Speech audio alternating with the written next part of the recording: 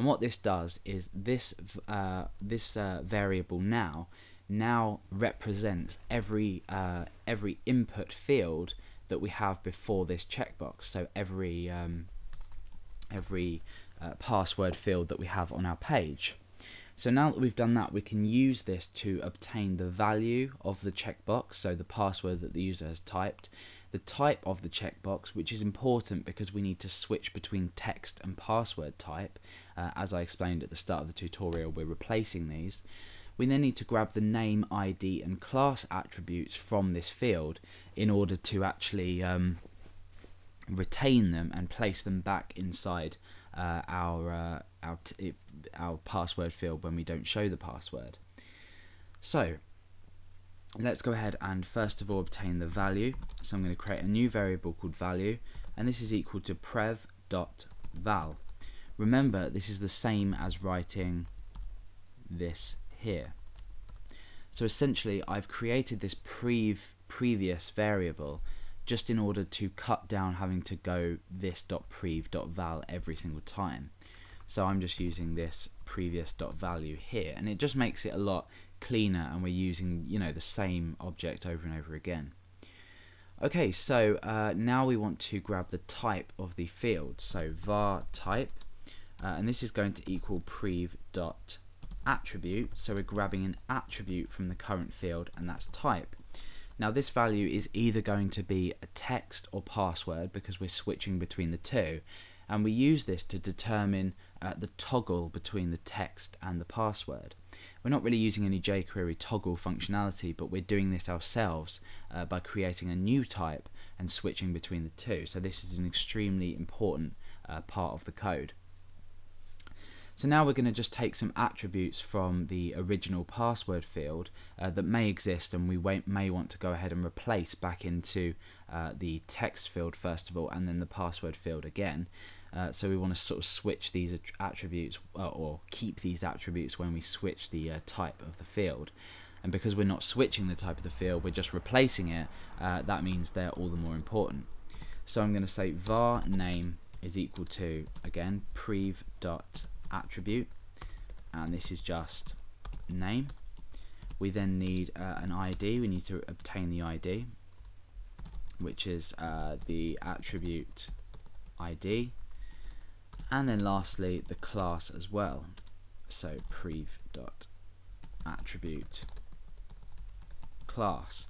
Now you may want to go ahead and extend this list depending on what values you want to supply in this password field. For example, if you wanted to keep or wanted to use a max length, for example max length 10, inside here you would have to then go ahead and say max length equals, you know, prev.attribute and then max length. So you'd want to go ahead and take each one that you feel like you might be able to use.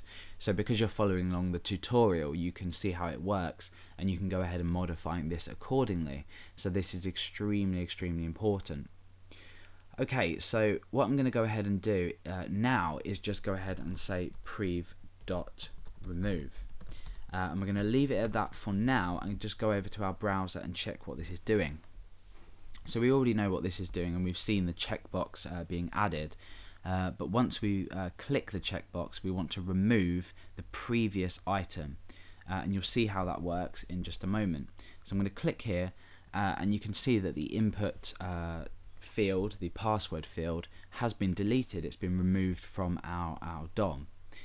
And the reason we want to do this is we then want to create just before this element here, this checkbox element, we want to create a new field, but with the type text, using these same attributes, hence moving the attributes to a different element.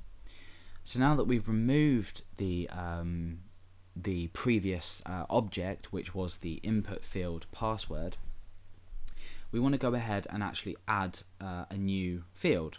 So we want to go ahead and say this dot before, and in here we're essentially going to construct our new field with a different type, and that type will be text. So let's go ahead and just outline our input field as we usually would. So input type equals something, and this is going to be text. We then want to go ahead and replace all of the attributes that we had that we've picked up here that existed in the original password field, because remember that was removed, so we need to reobtain and reinitiate I guess the attributes. So the first one will be value. This is actually extremely important because we obviously want to retain the value that the user's typed in order to display it in plain text format. So we can go ahead and append on the value here. So we're just starting this string here and then appending on the value and then ending that there. We then want to obviously retain the name of the field, which is more important than not because the user might have specified a particular name that they want to go ahead and pick up in some kind of back-end script. So the name again is name, we just use this variable that we picked up here. Then we want to use reinitiate an ID as well. So this will be ID. And then finally we want to reinitiate a class or add this variable back in. So we just specify class in here. So quite a long line, but if you're used to concatenating in languages, you'll understand the need for the plus sign. We're just appending these values inside the where they should be. And now we're ready to preview the changes. Now we're not completely done here because we need to find a way to actually go ahead and change this back to a password field if the checkbox is unticked. So at the moment we have the functionality that we require. However, we can't revert the field at the moment back to the original state, and that's pretty straightforward. It might not seem like it's straightforward. We might seem like we would have to say duplicate all this code, but we don't. So we'll go ahead and test this out and then we'll go ahead and do that. So I'm going to type a password in here and I'm going to go ahead and click show password.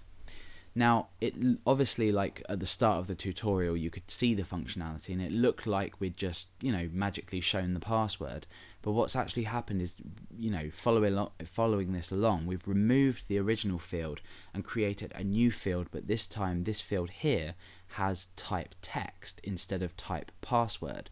But obviously now we've got the problem that when we uncheck, the plain text remains.